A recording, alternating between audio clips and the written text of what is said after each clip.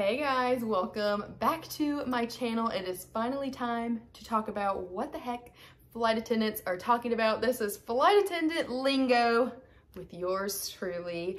I was able to come up with about 20 words or so that people outside of the industry might not know what we are talking about. I'm not gonna explain all 20 in this one video because that would be way too long, but I have some words in this little bowl and I figured I would pick 5 today and this can just be part 1. Now, if you're watching these videos and there's ever a word or phrase that you're hoping I'm saying that I just haven't said yet, again, I have a few. I'm not going to get to all of them today, but put them in the comments below because this is my job. This is my life. A lot of the stuff that I'm going to be talking about today, I talk about on a regular basis. So there might be some words or phrases that I use that I think is normal or just like am forgetting is not normal, that when you guys hear, you're like, this is not a normal saying. So if you ever in any of my videos hear me say something odd that I haven't explained, then put them down in the comments and I will add it to the list if it is not already a part of the list, and we'll get it explained to you so that you can understand what I'm talking about half the time. Silo is insisting on being a part of this video today. He will not leave my side. He just won't lay down, so we'll see how this goes with him. But let's jump right in. How about it, Silo? Should we pick a word? Can you pick one? That one? Okay. He thinks it's like a snack. He keeps like sniffing the bowl. Okay, oh, short called. If you guys have watched my videos before, then I have been short called plenty of times. So if you ever hear me say like, oh my gosh, they short called me, that just means when we are on call, we have 2 hours to get to the airport to sign in. And so if they ever call us for a trip, Silo, if they ever call us for a trip that is already past that 2 hours, so like say I get called at noon for a 1:40 trip sign in, they have to extend my call out time for the 2 hours. So they have to change like that trip sign in. So short call just means that you have exactly 2 hours, because usually when you're on call, they'll give you a little bit longer than that. Like as soon as the trip comes open, they'll call you. Like most of the times I feel like they give you 2.5, 3 hours, but there are certain days when things are crazy and they call you and have to change that time and you have exactly 2 hours. And so that is what we call being short called. And it has happened to me a couple times in some of my vlogs. So you guys might have heard me use that before.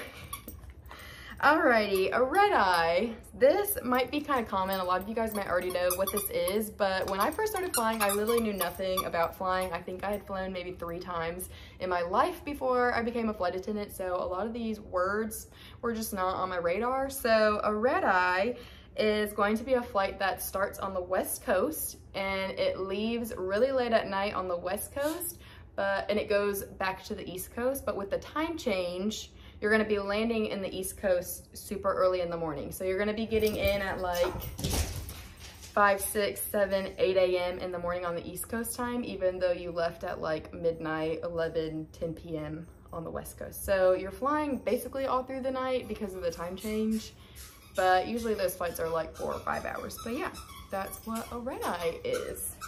Okay, moving on. I just got the dog's new Halloween skeleton toys and they're squeaky, so Silo's probably gonna be squeaking it this whole video. Okay, Odan. This one has actually been requested to be explained a couple times, so I'm glad that I drew this in the first video. So Odan stands for on duty all night. Even though we're not technically flying all night, we are on duty all night because we never get an 8-hour rest period.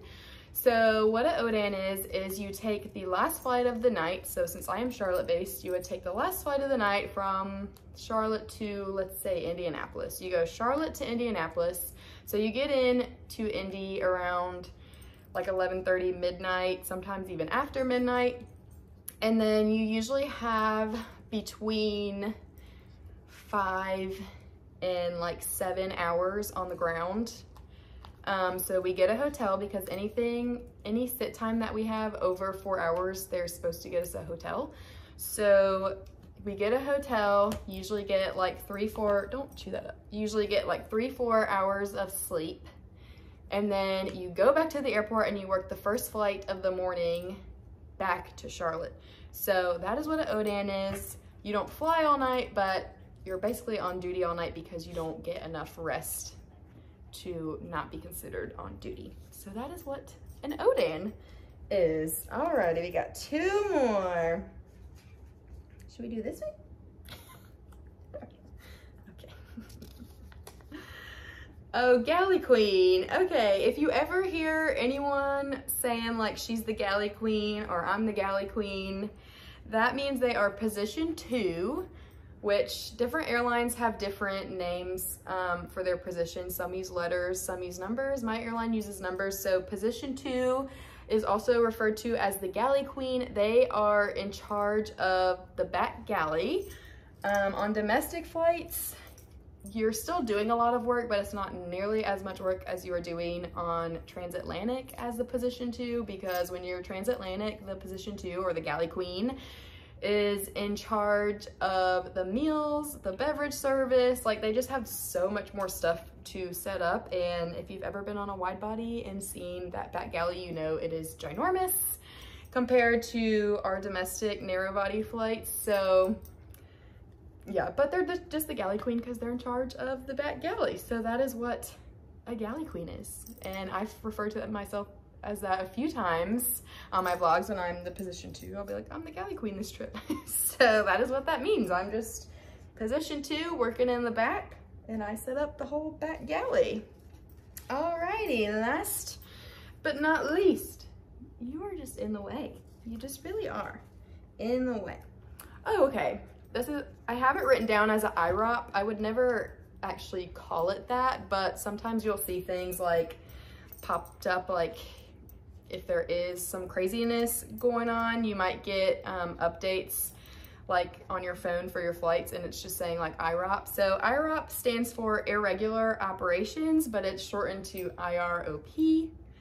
But yeah, that just means there's a lot of crazy stuff going on. So usually weather or just delays for some reason, if something is shut down for any reason, if the airport has to close for some reason, it causes irregular operations. And we like to shorten words into other words. So irregular operations, we shorten into IROP. Someone did ask me what that meant on a video. So there you go. That is IROP.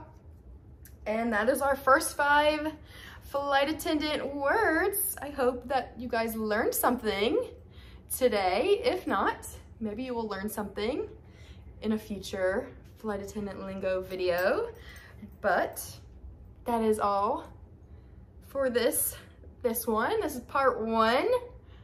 Like I said, I think I have 20, or I don't know if I mentioned that. I have 20 words, so there will at least be 3 other videos, unless you guys ask me about more words that I don't have written down, then there will be even more.